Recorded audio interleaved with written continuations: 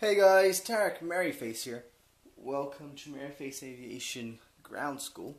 And today we're going to look at how to use the CRP to solve for some simple wind problems, which happen to be the most common ones. Okay, so what should I say apart from the fact that they're simple?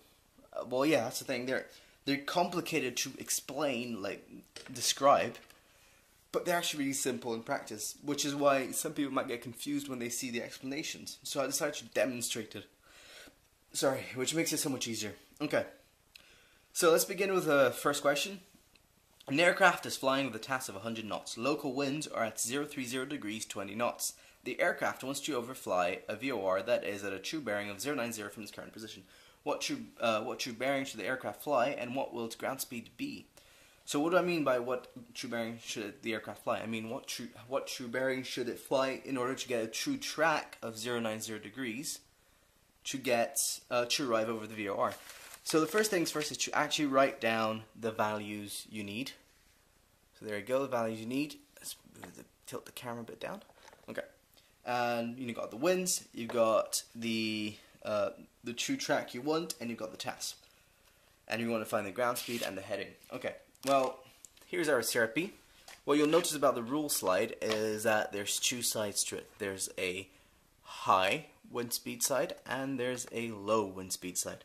Well, in this case, we're going to use the 100 knots, so it's a low wind speed side. So we're going to slot this in with the true bearing and true heading written at the top. Just slide it in nice and comfy. And first thing we're going to do is, just making sure the slide is clean, cool, is line up the center dot with 100 knots, so with a true airspeed. So we're going to line it with a true airspeed. Bam. And now we're going to line the true heading with the heading of the wind. So the direction the wind is coming from. So 030 degrees. There you go. Right, now what we're going to do is we're going to take a pencil and we're going to find 20 knots. So we're going to put a mark 20 knots below the 100 knots point. So 20 knots below the blue circle. There we go, we've got a cross at 80 knots. And now we're going to rotate so the true heading is lined up with 090. There you go. Okay, now we're near the final steps. Because what we need to do is we're going to look at the cross. And we're going to see that it's at about 10.5 degrees variation to the west. Now to correct this, we're going to grab the top and we're going to rotate towards the cross. In this case the cross is to the right, so we're going to rotate 10.5 degrees to the right so we can line up 79.5 degrees to the true heading. And now we're going to look back at the cross and see that it now says 10 degrees variation. So we're going to go back to 080, which is 10 degree variation, and it matches. So what we've done is basically, in very few simple steps, is match the variation. So if you look, 90 degrees is with a 10 degree variation with the cross, which has 10 degree variation. So sometimes you'll get a big difference, like 15 variation, and then when you get back, you do the 15 degrees variation, suddenly you'll see 9 degrees variation, and so you just have to pinpoint the middle ground until you actually find it. So in this case, we know that the heading we have to turn in order to have a true track of 090 is 080 degrees. Now to find the ground speed, it's even easier, because now we've finished doing that. We're going to look at the cross and we're going to see what airspeed it's at. So it's at 80, 82, 84, 86, 88, about 89 knots, because it's between the 88 and the 90 line, so it's 89 knots.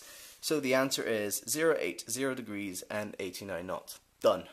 And question answered. Right, now the second problem I want to look into is wind components. And actually I'm going to cover the second half for now, because this is really simple. The thing is, the CRP methods to find wind components is pretty rubbish. It takes too long and it's not very accurate.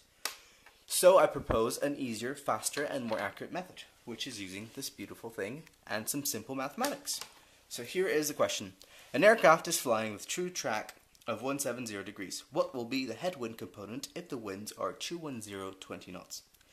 So as before, we write down the information we want, and now we're going to go into why the formulas I'm going to give you work.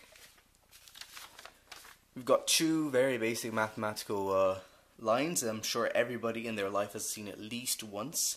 We've got the cos and the sine, and actually we use these two to find components. So if you look at the bottom diagram, if you have an aircraft with a certain heading and it's got a difference between the wind, where the wind's coming from, and the heading, and we call that difference an angle y, and you've got the other the difference in angle between the perpendicular of the wind and the aircraft and the horizontal. Basically, you find out you have this angle x. Sorry, I'm really badly explaining this, but just have a look at the diagram if you understand it. So in order to find these, you can actually use the cos and sine of each thing. If the aircraft were heading into the wind, we'd have the W knots cos 0, and that would equals 1. So cos 0 equals 1, so therefore headwind would be W since we're into the wind. That's how it makes sense. Just try it yourself and you'll see it works. So therefore, with this simple sort of logic in mathematics, we come up with these expressions. You can either remember it as this way: headwind equals W cos Y, or crosswind equals W sine Y. You can learn it this way, you can learn it this way, you can learn it this way, you can learn it however you want. Just jot it down and look at the one you prefer. I would recommend learning the whole thing because it sometimes just it saves you time. Well, now that we've done that, we now know a formula for this. So what we can do is we can calculate the difference between these two. So 210 minus 170 equals 40 degrees. So if we were to use this diagram, we know that y is equals to 40 degrees. Okay? Because if we imagine that this is actually coming from the 210, and this is the direction 170, so we basically know that this is 40 degrees. Obviously this is wrong because it would have to be in the parallel, as in the other side. But this is just for emphasis sake. So we've got y equals 40 degrees, and we know that the wind component is 20 knots. W equals 20 knots. Therefore, if we look at the headwind, we have headwind. Sorry, I'm writing through the camera stance, which makes this really hard. Headwind equals 20 cos 40. Because if we look at the earlier equation here, headwind is W cos Y. So headwind equals 20 cos 40. We take our trusting calculator right here. We say 20 cos 40. Sorry, there's no cos there. Cos 40. Bam. And we end up with 15 knots wind. And that will be the wind. And that will be the headwind.